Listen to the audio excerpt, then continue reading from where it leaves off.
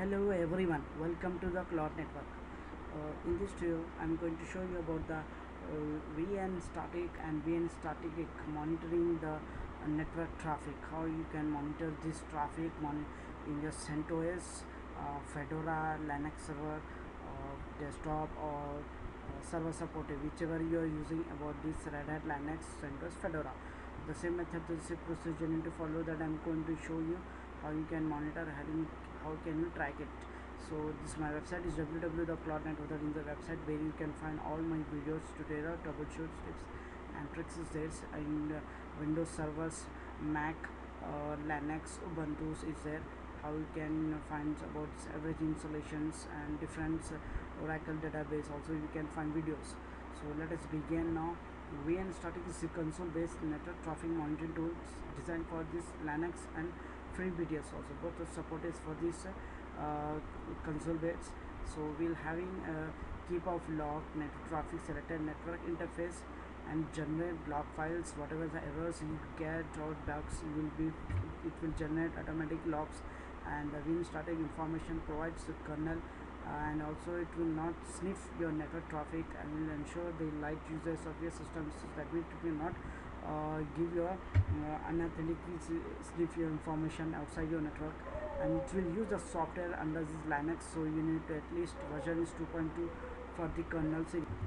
So these features are there for this VnStatic. As you can see on the screen, everything you can monitor the CPU losses, CPU low, multiple outputs, multiple monitoring statics available for every system reboot. JSON output is available, and you can use your month of follow weekly and your daily house. Also you can set up this interface bandwidth automatically upload detectors, so images generate, all those things it can monitor and tracks. So after that we'll start up with the first installation about this VnStatic and VnStatic network monitoring tools. On that I'm using CentOS Linux server. This is a website of this VnStatics, and the first steps is, first of all I'm going to downloading and login with the root.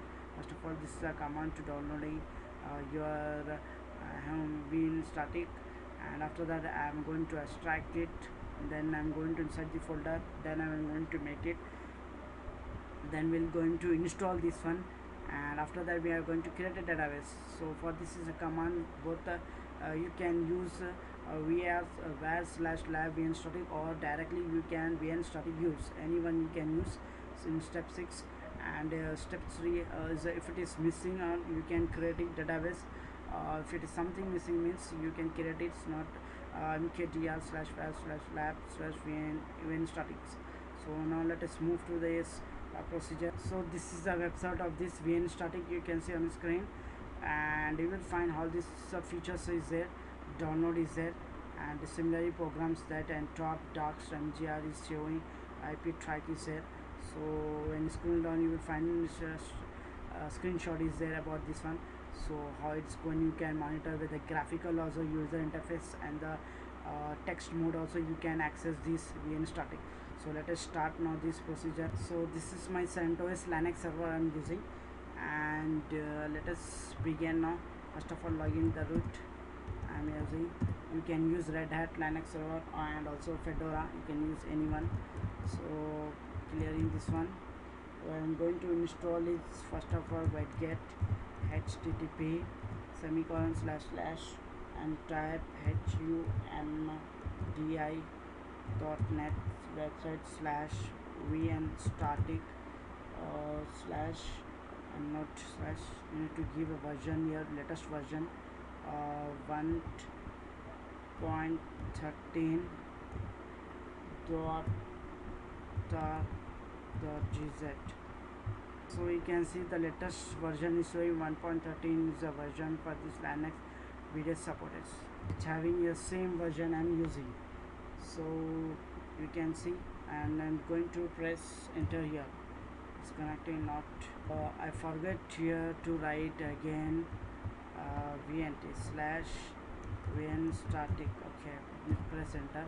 Now it's connecting. That has been downloaded. Let us check ls.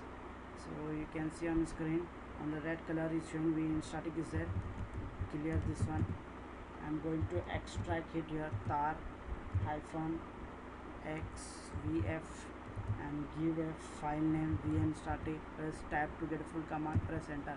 Now that has been extracted, let's move to inside this folder. Before moving, type ls to check the extract folder is where is there.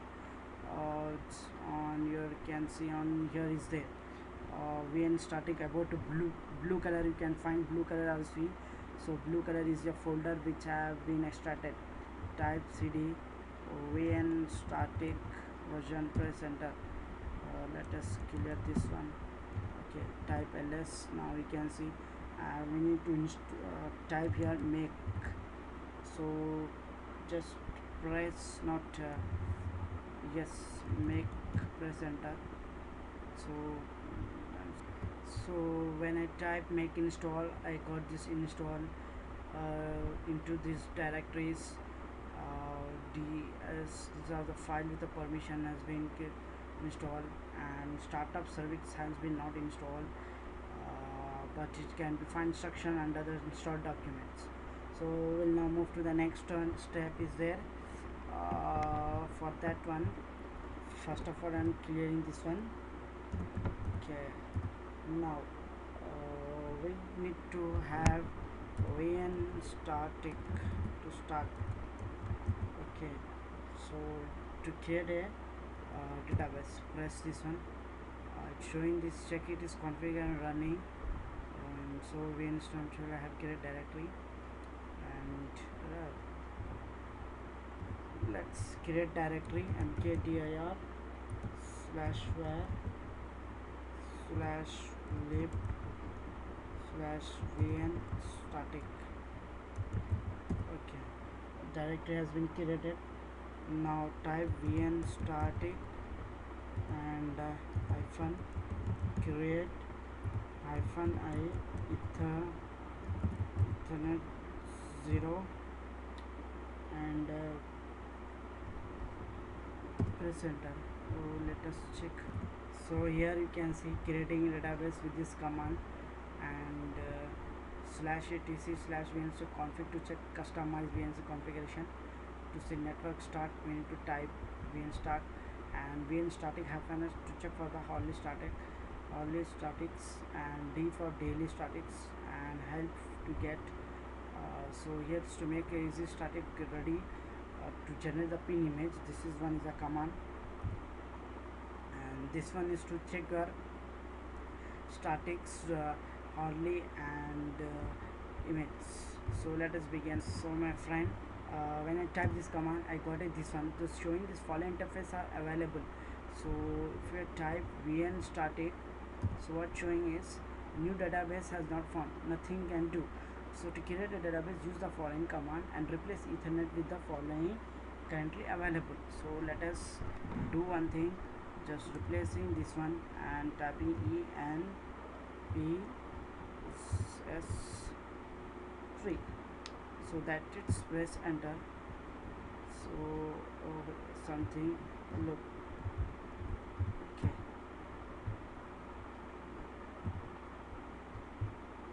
here you can see the database has been created, and VN demons if it is currently running. In order to start the monitoring, restart, we need to restart the VnStatic.